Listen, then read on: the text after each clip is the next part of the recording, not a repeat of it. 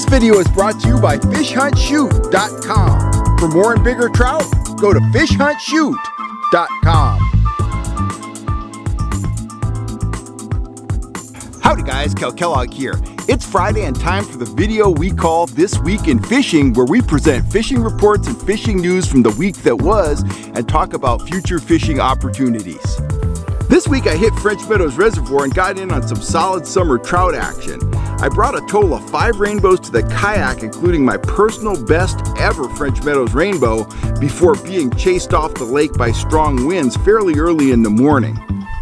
Check out the exceptional fight my biggest rainbow put up, and then I'll share a few comments about the wind that has been challenging Northern California anglers this summer. I'll finish up with some predictions about trout fishing over the next few weeks, as well as some hot bite reports.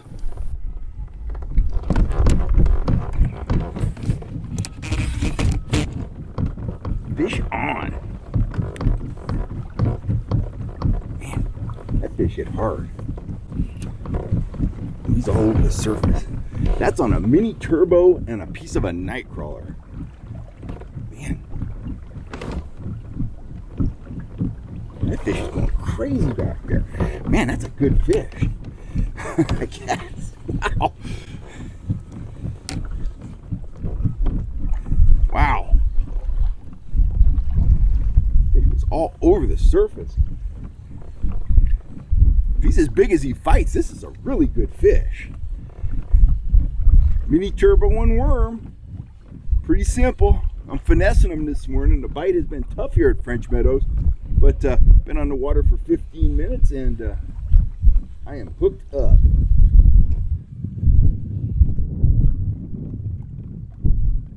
Oh man.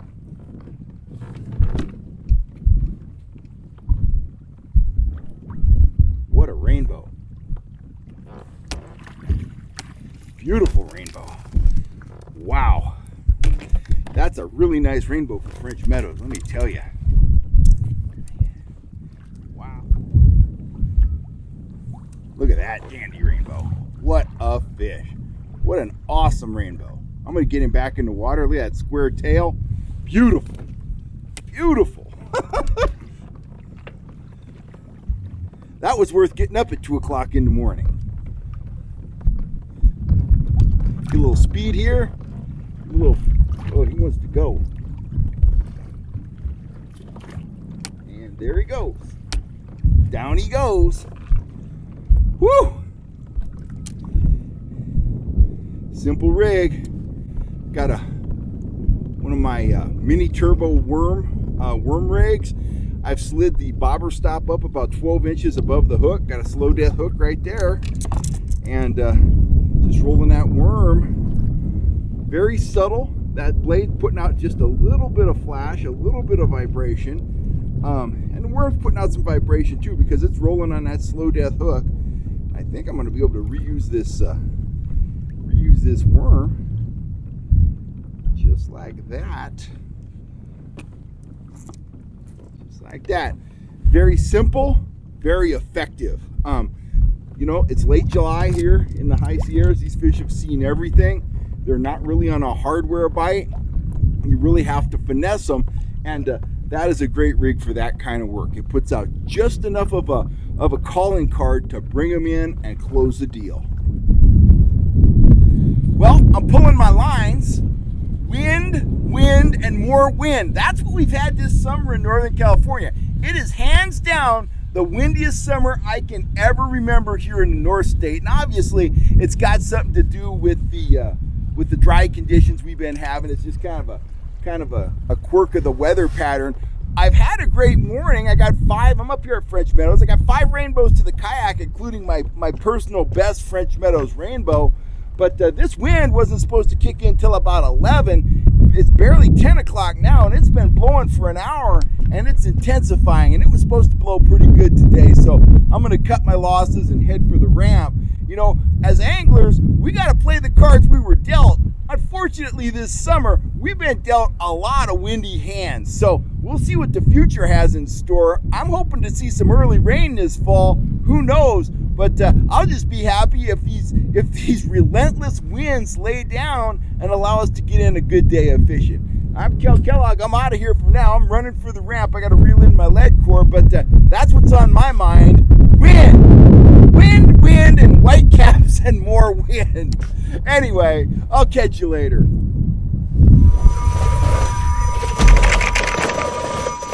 Now that rainbow wasn't huge by, you know, Lake Davis or Eagle Lake standards, but that was a very nice fish, you know, for French Meadows. And man, he put up a fight. I thought he was, you know, bigger than he was. He ripped it out of the downrigger, dove, then was up on the surface. Absolute pandemonium. I was loving every second of it. Before we get into some specific hot bite reports, let's kind of talk globally about trout fishing in the valley, in the foothills, in the high country. At this time of the year. I mean, we're going into the dog days of August. These are the summer doldrums.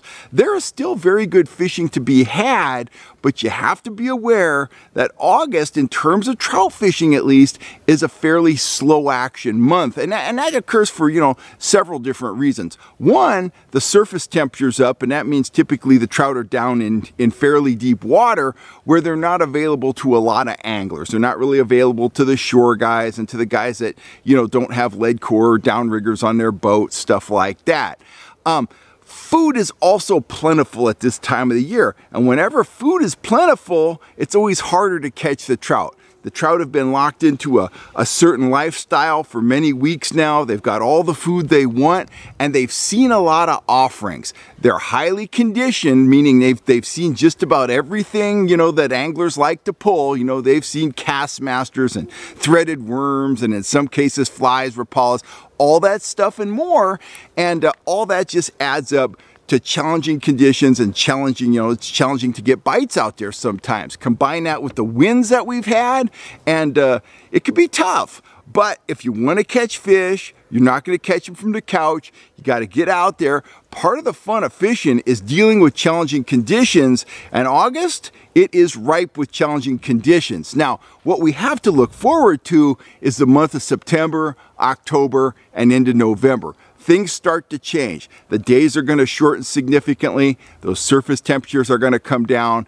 The fish are going to break out of their routine, whether they're planters, holdovers, or wild fish. Instinctively, they know winter is coming, and that makes them put on the feed bag. It makes them break out of their little routine. They're not down at 60 feet anymore. At some point, they're going to be up near the surface. It's going to be a whole new game. They're going to be receptive to chasing a variety of different baits, and those are really the blue ribbon days for us trout anglers. I love spring fishing. Spring fishing's a lot of fun, but I think you'll look far and wide to find action as intense in terms of trout fishing as the action you find in the fall. And it's just the opposite. I always tell guys, you know, in the springtime, you know, work the valley, then work the foothills, and follow that bite up the Sierras. Well, just the opposite is going to happen. The action is going to start out in the high country, then it's going to move to the foothills, then it's going to move to the valley at places like Comanche and Folsom and stuff like that. So we've got some very good days ahead. We've got to get through August, you know, get in your licks while you can, while it's hot and smoky and all that kind of stuff. But be looking ahead, figure out your gear, figure out your destinations, figure out where you're going to go fish, because we are going to have some outstanding action this fall. Lake levels are going to be down. Obviously, it's a dry year, and that means concentrated fish. Launching a boat might be challenging, but concentrated fish, hungry fish, I can't wait to get after them. So let's look at some bites that are happening right now around the state.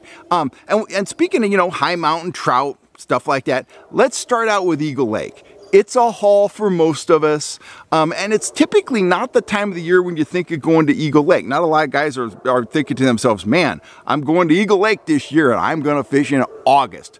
But the fact of the matter is, when the fish at Eagle Lake are driven down in the water column by warm surface temperatures, they will lock into a pretty tight zone. There'll be chubs below the trout, warm water above the trout, and trollers can do very well. My buddy Larry Nelson, he was just up at the lake. He may still be there. I don't know. Larry's retired and he fishes a lot, but he just got his personal best rainbow up there. He got a 5-pound Eagle Lake rainbow, and from what I hear, Fire Tiger lures are the bomb right now. Little Cleos, needlefish, stuff like that.